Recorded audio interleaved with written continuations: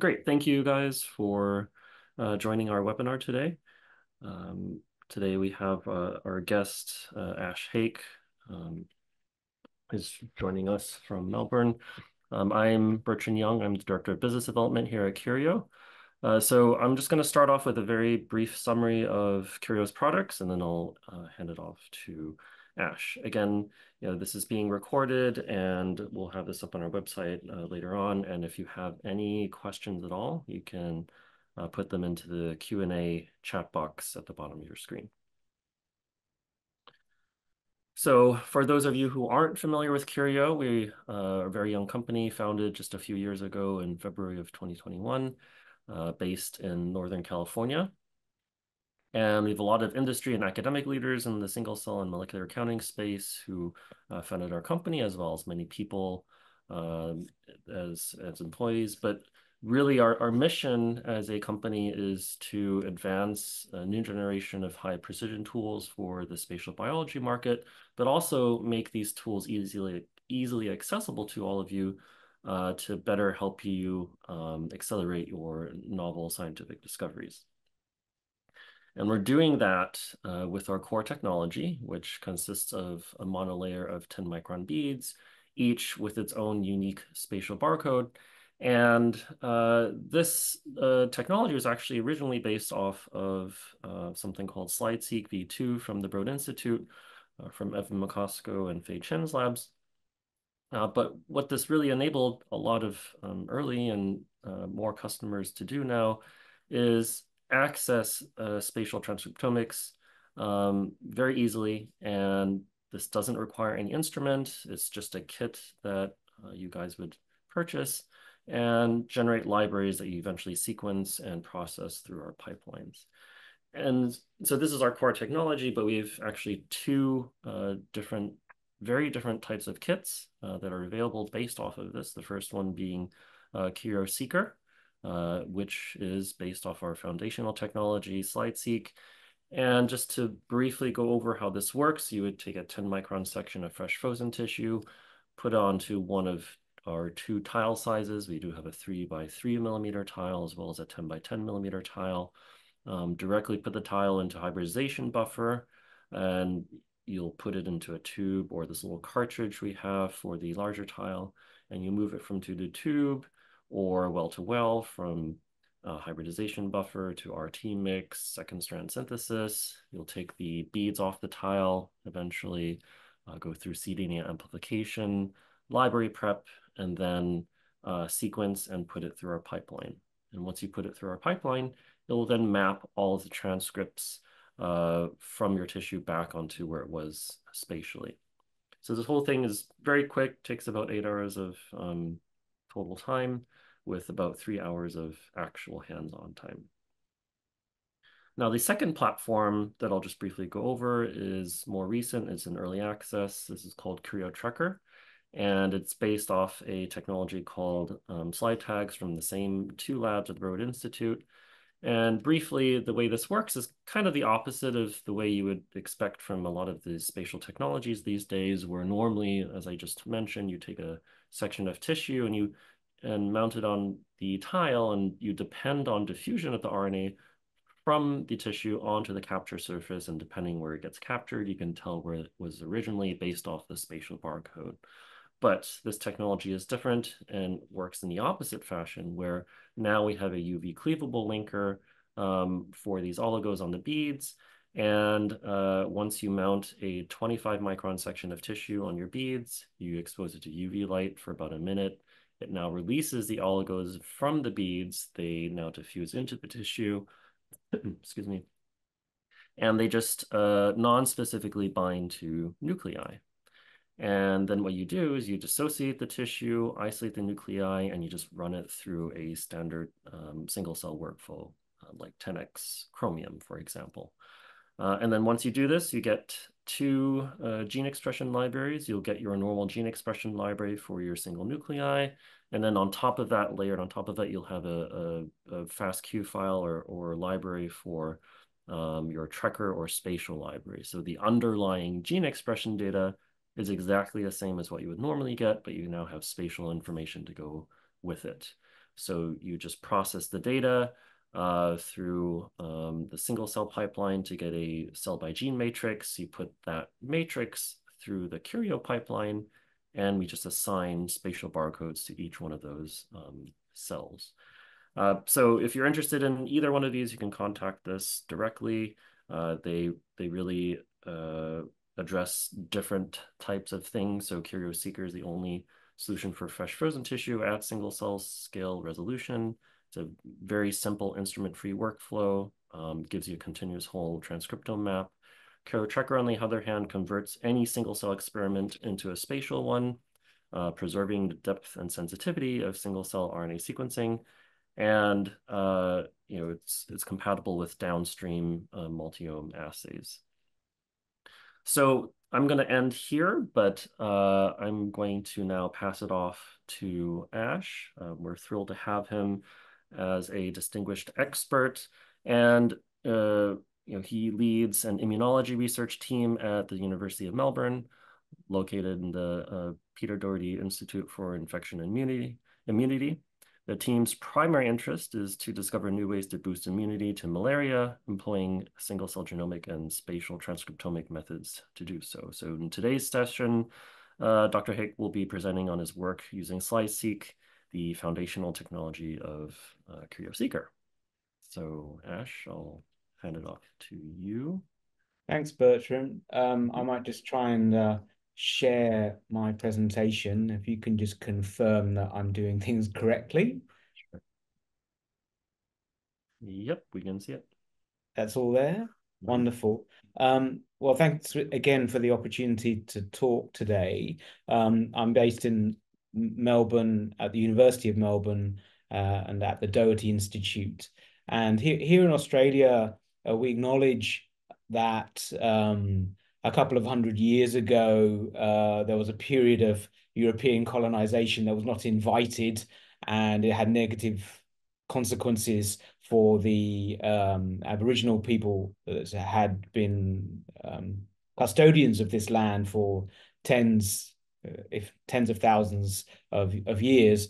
And so it's important for us in Australia to acknowledge that we are on the land of a specific Aboriginal nation. And here in Melbourne, I'm speaking from the lands of the Wurundjeri Woi-wurrung people of the Kulin Nation. And we conventionally and appropriately acknowledge the elders of that nation, both past, present, and emerging. And should there be anyone online of Aboriginal, Australian Aboriginal descent joining us, I also pay my respects and welcome them. So having done that, I also want to acknowledge my current team. And in particular, I'll give a shout out to Cameron Williams, who has really helped us, dragged us into the spatial transcriptomic analysis field. And I'm going to spend most of the time talking about a recent study that was motivated and run through the academic precursor to Curio Seeker, SlideSeq version 2, and I'll explain why we used it in a moment.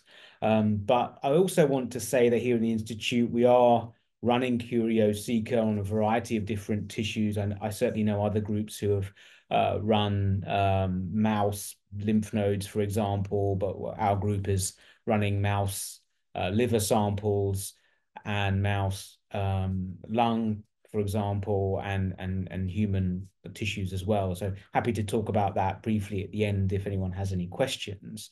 But we were interested in the spleen, and we're interested in how T cells are generated in the spleen and what might control that process.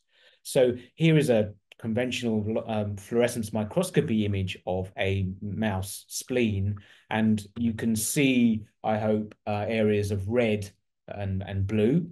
These are B cells, naive B cells in blue, and T cell rich areas in red. And you may also, if you look closely, see some green cells, which happen to be T cells, CD4 T cells, that are specific for Plasmodium, the agent that causes malaria in humans. Now, we're interested in those cells because they can be activated during an infection to form many different states, like, and I'm not going to go through those names except to say that in our chosen infection, we're interested in cells that develop into something called a T helper 1 cell, and cells that develop into a T follicular helper cell.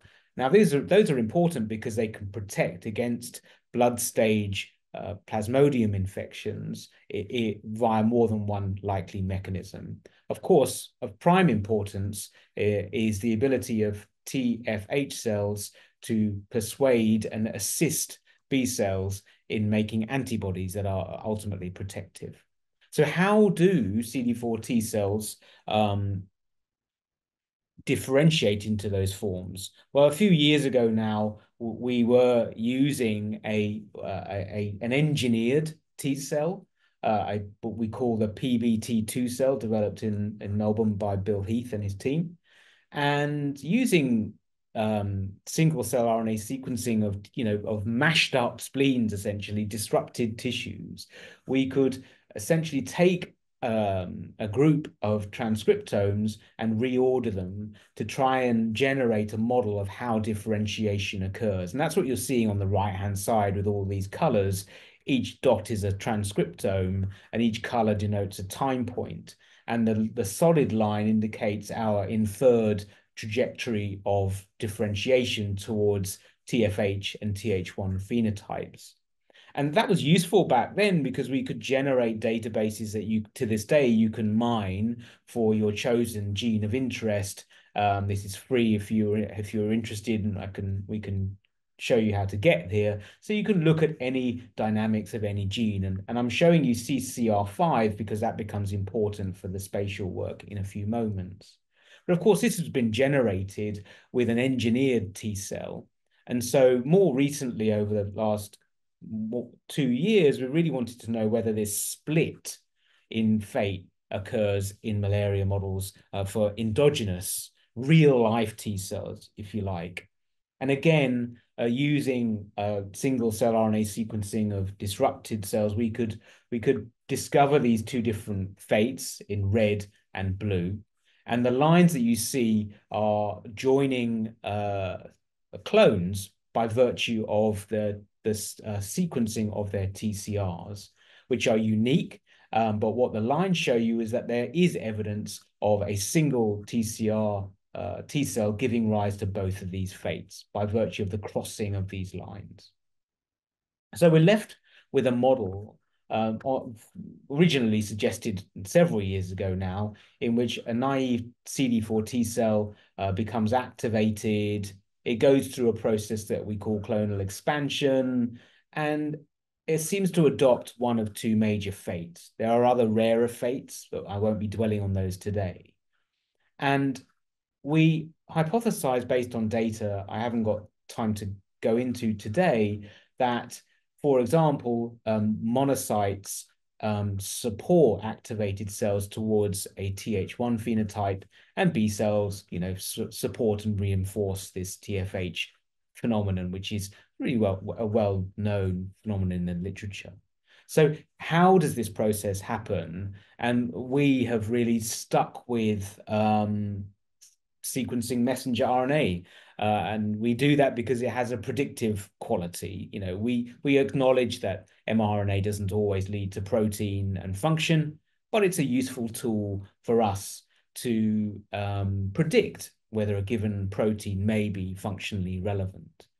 And so what we really wanted to do was find out whether what was associated with those T cells as they were differentiating. And that required spatial transcriptomics at near single cell resolution, which is why we turned to SlideSeq version 2 originally, and more recently Curio Seeker. Now, this is some quality control data of 5 of the original SlideSeq version 2 arrays. Each violin plot is a different array, and you can see we have 4 from an uninfected scenario and 4 from in magenta from an infected scenario. And you can see on the y-axis the number of genes that unique genes that we could detect per 10 micron spot. And it's in the region of a few hundred to maybe 1,000 if if one's got a particularly good area of the array. So with that data as it is, without any other supplementation, what can you do with it? Well, this is a representation of the data of one of those arrays. And each 10 micron bead is colored here by virtue of the transcriptome and then an unsupervised clustering approach find spots that have similar transcriptomes on them. And so to the immunologists in the audience, I hope I could convince you that there's some structure there, but it's grainy and not particularly well described. Now, Cameron in our group used a process inspired really by ST-learn, which we call local neighborhood averaging, which really takes the transcriptome region 50 microns in radius around a given spot, averages that data, and then replots it, and after reclustering, what you really get is in a sense let me go back. In a sense, is a micro anatomical vision of the spleen using transcriptome data alone. Now that's useful, and one could imagine many scenarios in maybe a pathology lab where that sort of work could be extremely useful. And there are certainly genes that we can detect that are of use to us for hypothesis testing or generation. But we acknowledge that that's not single cell, because any single bead will the most likely scenario is that two cells will contribute messenger RNA to that one bead. And of course, if you iterate that across the entire array, that's a challenge. But it's also an opportunity, as highlighted in this next slide, because you can take single cell RNA sequencing data, either your own from the same experiment, or as I'll show you in a minute, publicly available data from a separate data set. And you could use it to, if you like, deconvolute the data at every bead into linear contributions of cells present in your reference. But you can also use the currently higher resolution, higher numbers of genes per cell, if you like, detected by single cell RNA sequencing to supplement the data available in the spatial array. And so what you're left using in this algorithm, robust cell type decomposition, is a contribution at each bead of every single cell in your reference. Now, that's just one example of a deconvolution algorithm. We've also used cell to location from the Sanger Institute and from the University of Cambridge, or TACO, another one which I'll talk about in a moment. And the upshot of that analysis is one can arrive at this sort of data. So along each axis is every cell type that we have defined from our single cell RNA sequencing reference. And in red, if cells are co-located consistently across the array, it'll be more red. And if they're anti-correlated, it'll be blue. And so what we see in this correlation plot for an infected spleen is actually merging of B cell zones and T cell zones in this area here, which are normally quite distinct in an uninfected spleen. And we could use this to test, actually I should show you what this looks like for the infected spleen, sorry. And so we can use this to test our original hypothesis, which is that CD4 T cells that were turning into Th1 cells were close to monocytes. Now, remember that was based off engineered T cells, and this is polyclonal endogenous CD4 T cells and monocytes. And lo and behold, in this area where I highlight down the bottom, Th1 cells, you can see that one of the most red spots, red correlations, if you like, it is indeed with monocytes. And that's very different to how the counterpart CD4 T cell type looks like, which is not correlated with monocytes. And if you want to see what that looks like on the actual data, I hope I can convince you in the upper image that red monocytes are co-localizing with polyclonal T helper 1 cells. And as a control below, you can see that polyclonal TFHs are nowhere near the monocytes, and instead they're where we might hope them they would be, which is near B cells. So this was wonderful hypothesis testing for us, but we wanted to go a little bit further because one of the approaches that we have to use when deconvoluting the data is to specify, if you like, an average transcriptome for the cell type of interest. But that doesn't really give us a full picture of the types of cells present, particularly when there are continuum, when there's a continuum of states. And I'm trying to highlight that in the top U map here on the left, where on the left-hand side we have Th1 cells, and the cells are colored according to how Th1-like they are. And while you can see some very purple Th1 cells, there are in fact other cells that are modestly Th1-like. And so we wondered whether the cells that were most Th1-like had been supported most strongly towards that fate. Could they be more associated with monocytes than those cells that were modestly Th1? And so Cameron in our group used TACO to, if you like, throw the single cell data onto the array, and then, in a sense, categorize or binarize the Th1 cells as to whether they were close to a monocyte, which is depicted in this reddish color, or not close to a monocyte in gray. And of course, we have control TFHs on the right-hand side.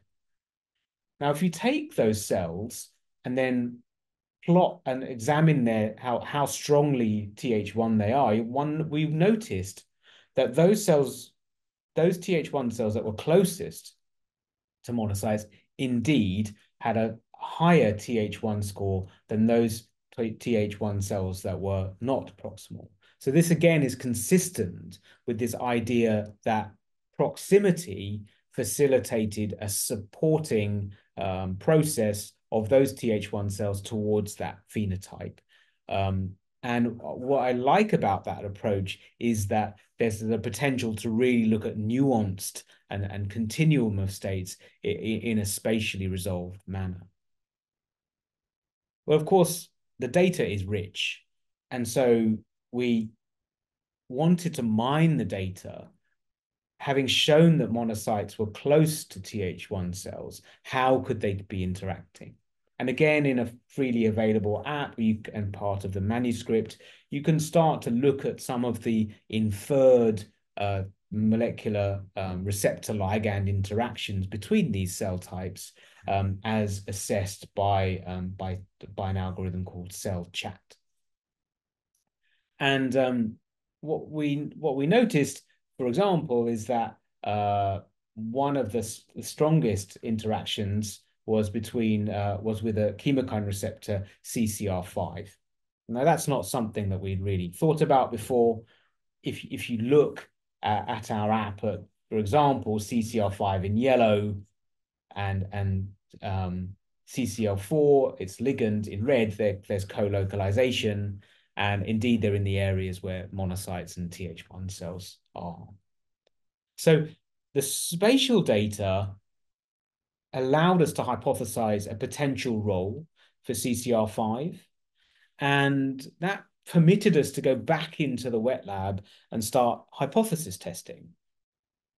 And so Takahiro, a PhD student in our group, took our engineered T cells and he knocked out CCR5 using a CRISPR-Cas9 nuclear affection approach.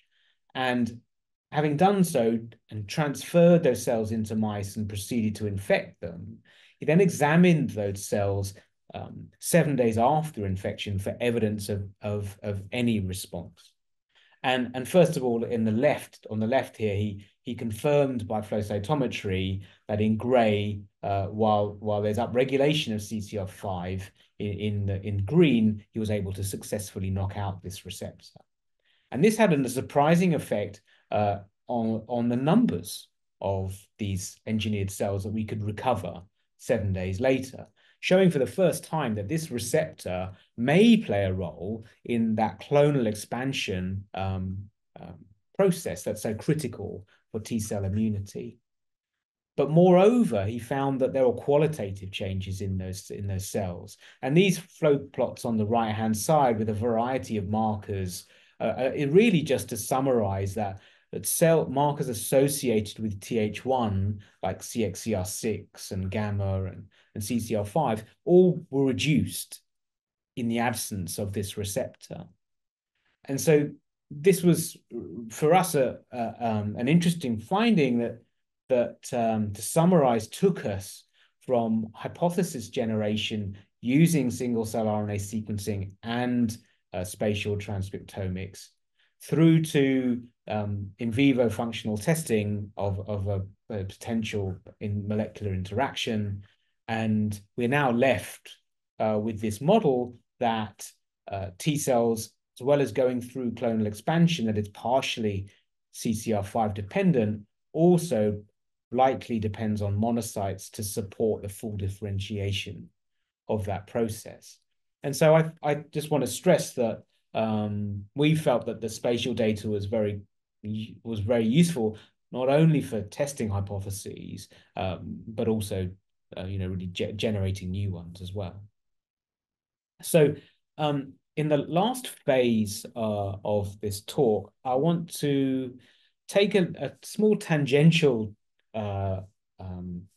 slant and tell you about, well, really why we were struck by how beautiful the spatial transcriptomic data was when we started to look at it.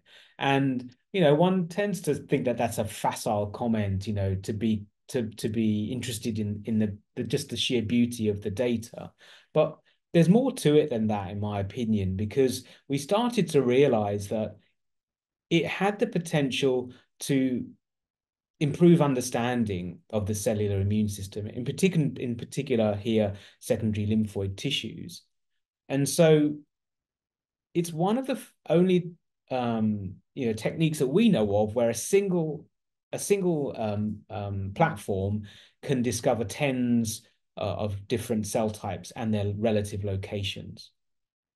And so we struck up a working relationship with a company here in Melbourne. It's a global company who has expertise in CGI and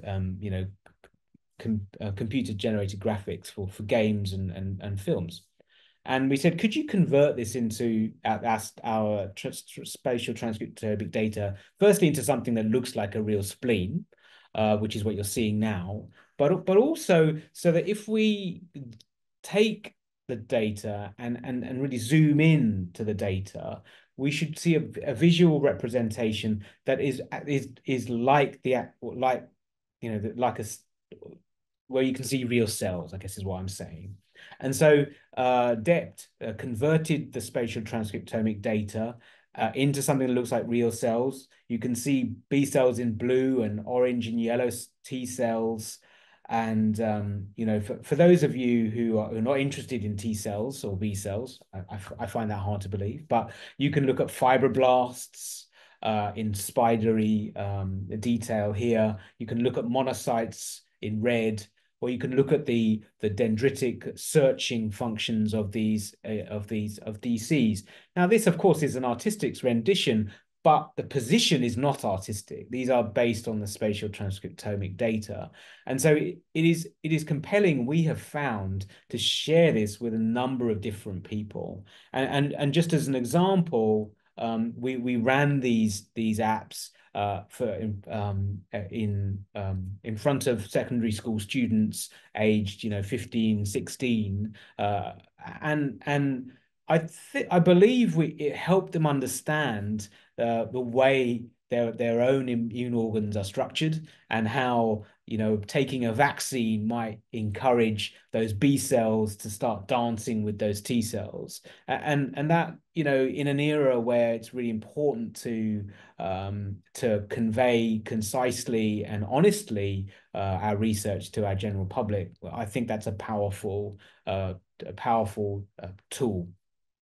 And we hope to continue that in our undergraduate teaching and in our efforts to convey to the general public why immune systems are important for healthy living.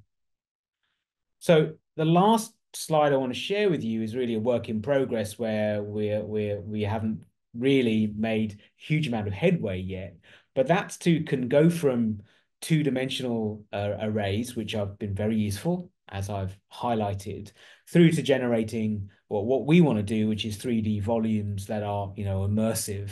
And here we have 4 Curio Seeker slices of a naive spleen, and they've been taken 40 microns apart from each other from the same spleen, and we are trying to stitch them back together, if you like, using a variety of different algorithms at the moment. And what you're seeing is simply a local neighborhood averaging coloration of these slides. But what you're hoping to do over the next few months is to genuinely stitch them together, make a 3D volume, and then turn it into a mineable database for researchers. So that's very much a work in progress, but I did want to give you a flavor of where the group is trying to go currently, and I'm very happy to talk about the challenges associated with that process. So I just want to take a few moments to acknowledge a few people. Look, first of all, need to acknowledge the University of Melbourne, which houses my team and I, and the Doherty Institute, which is a joint venture with the university and the Royal Melbourne Hospital. And I urge you to come and visit us if you're in Melbourne. I also want to acknowledge the financial support of the Australian National Health and Medical Research Council, which funds us through the IDEAS grant scheme. I really want to bestow great thanks to Fei Chen and the Broad Institute, who responded to our request for collaboration a few years ago, and it's been a very fruitful collaboration. And look, it's been great to get Curio Biosciences over to Australia, and Chameleon Science is the distributor here, and so we really do owe a debt of thanks to Chameleon for facilitating our ongoing research here in Melbourne and Australia using this technology. So I'll stop there, if that's okay, Bertrand. And if you've got any questions, I'll be delighted to answer them.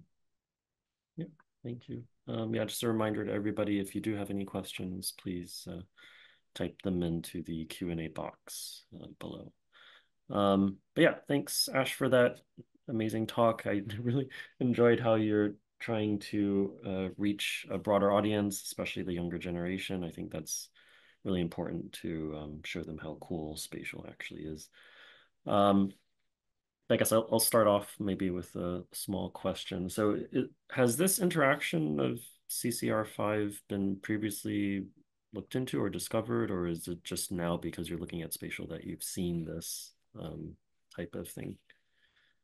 So there have been previous publications using cell lines, human cell lines like GERCATs, for example, to show that in those cell lines, CCR5 can become concentrated at the immunological synapse between a CD4 T cell and an antigen presenting cell type of some description. So there's that suggestion that there might be a role for CCR5 in T cell activation or reactivation.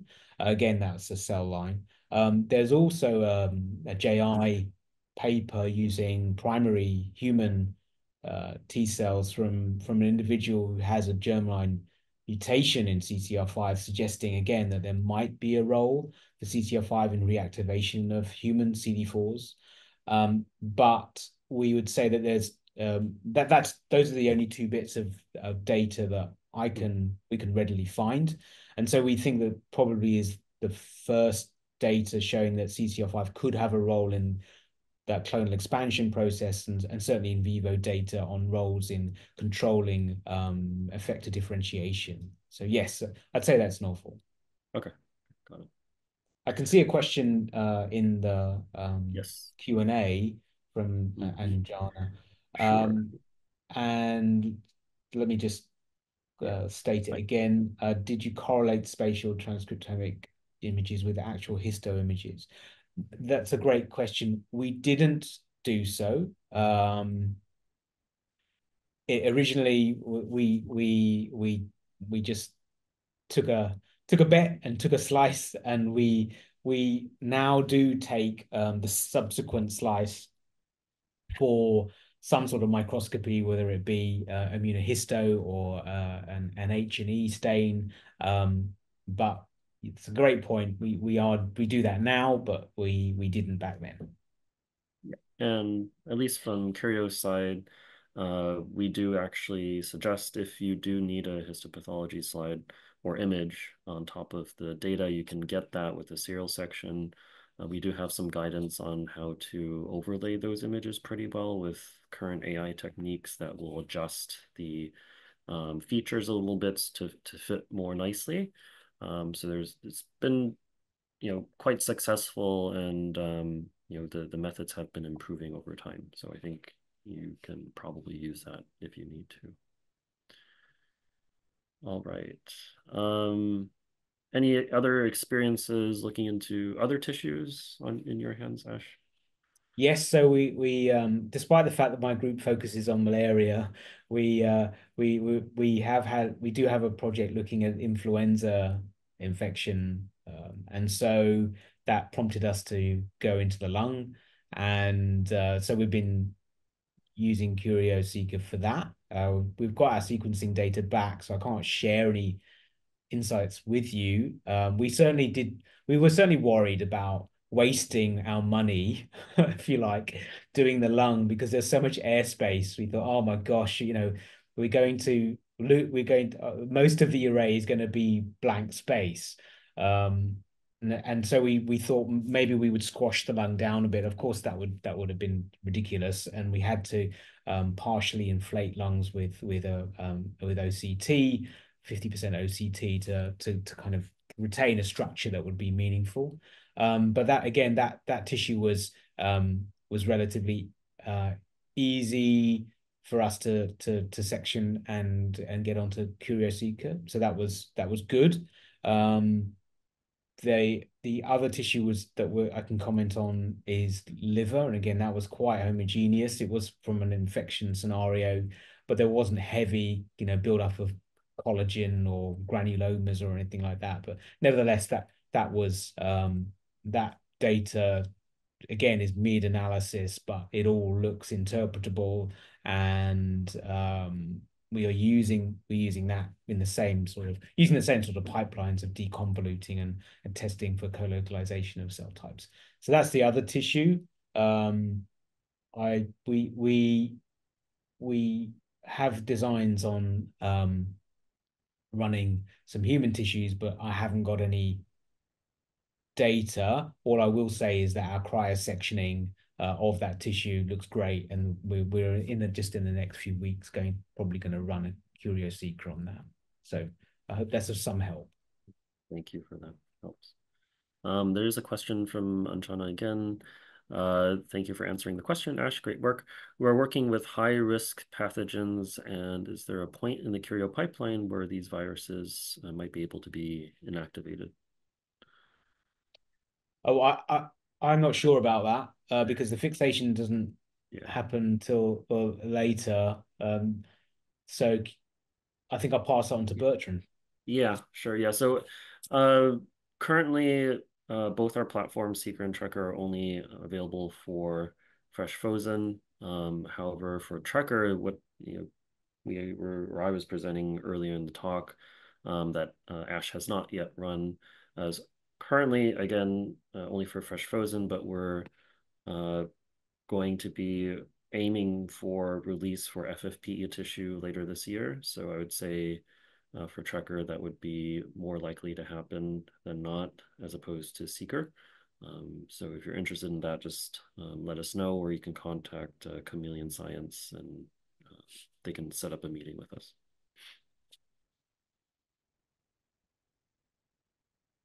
All right. Um, I guess one more general question, are there any caveats that people should look out for in this type of data, or working with other types of things here? So, but like the first one was mentioned earlier, which is you can't you can't get a light microscopy image of the actual slice that you're using.